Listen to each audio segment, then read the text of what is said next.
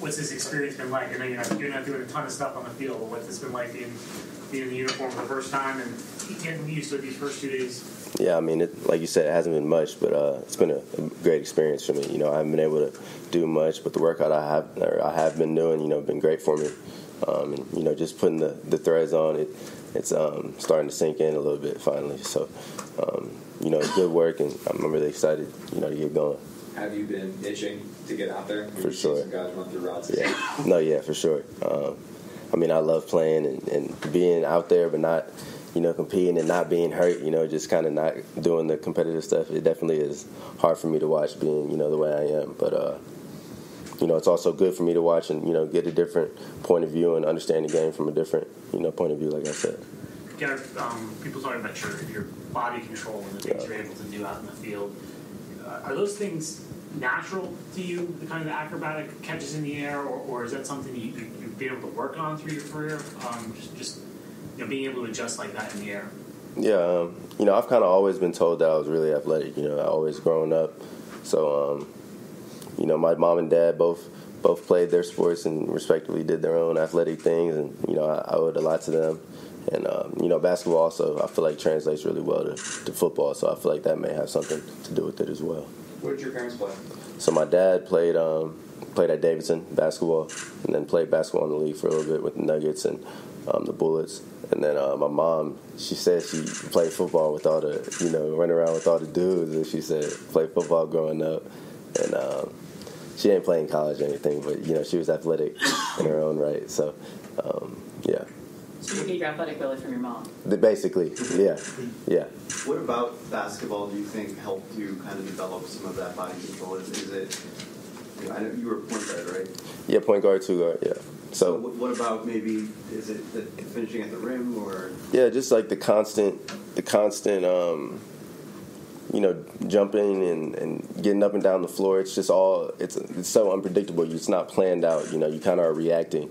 A lot of the time in basketball, you know, it's not like running a route where you know where you're going to break, and you know, I feel like that's really good for you. And then, you know, just competing year round, you know, playing sports since a young kid, I feel like, you know, it only helps you. So yeah, like I said, it translates really well. You know, a lot of times you see people that, you know, track the ball well, and they have a basketball background, and you know, you've been taught to come and meet the ball since you were first grade. You know, so just things like that. Were you close to ever going somewhere for basketball rather than football? I had offers before actually football and basketball, but I wouldn't say, you know, I never really thought about committing at that age. I was so young, and then by the time, you know, I did have both offers, I didn't think I was going to be playing basketball anymore. I kind of fell in love with football at that point, and you know, just growing up in Austin, it's just a little different, the basketball and football, you know, the outlook on them. So, yeah, that all might have had something to do with it, for sure. What was that like for you, Garrett? I mean, Ohio is football crazy, too. But yeah. Texas is a little bit of a different animal than everywhere.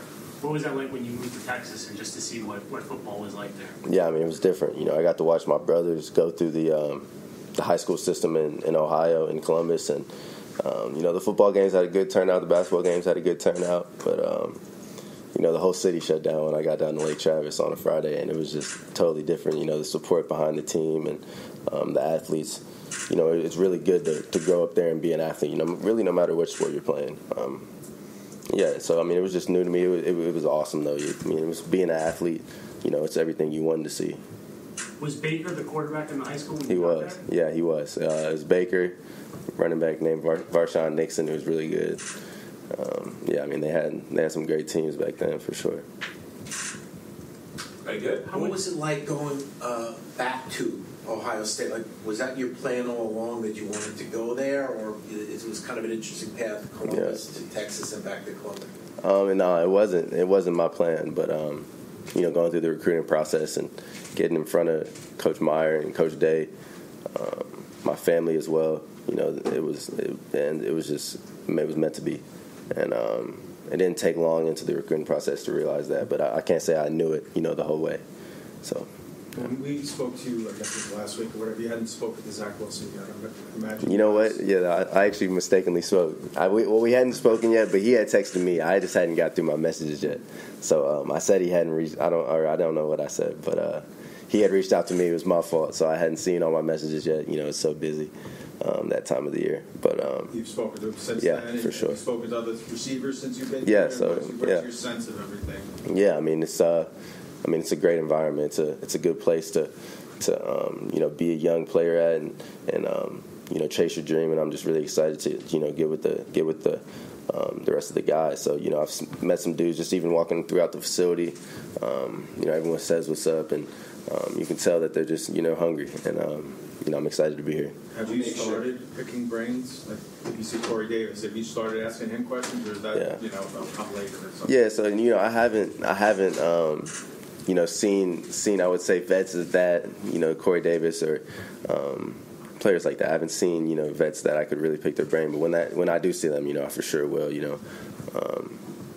Yeah. Garrett, we've seen receivers in the last couple of years come in and have a pretty immediate impact with Jamar Chase, Justin Jefferson, guys like that. Do you think you can have that kind of impact this year? Yeah, you know, I'm very confident. I think I, you know, can have the impact. So, you know, I want to do everything it takes to you know, have an impact. Did you make sure you hit Zach back pretty quick to make sure you don't For lose sure. targets or anything like that? Yeah, no, actually, right after I got out the meeting, I was like, you know, let me go check my phone and make sure I'm not missing anything. And sure enough, I had, you know, missed something. So I made sure I shot him a text right after. And, you know, we've been texting a few days, you know, since then. So a few times since then. So, yeah, I mean, you got to be on the same page as your quarterback. You know, you can't have that up in the air for sure. After having the chance to talk with Mike and see Robert, you know, work these practices, just what are your initial impressions of them, and how do you think you're going to fit into this offense?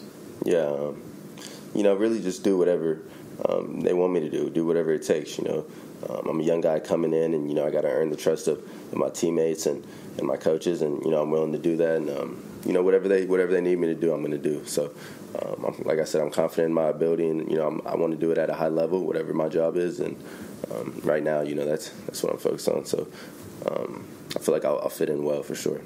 Garrett, have you gotten a lot of feedback from the video that your dad left? Oh, I mean, yeah. I think I've retweeted it 2 or 3 times myself. Yeah. So you know, it was a very cool message that he left. Just, you know, if you could just tell us what that meant to you. And Yeah, I mean that was awesome. You know, it's after a long night.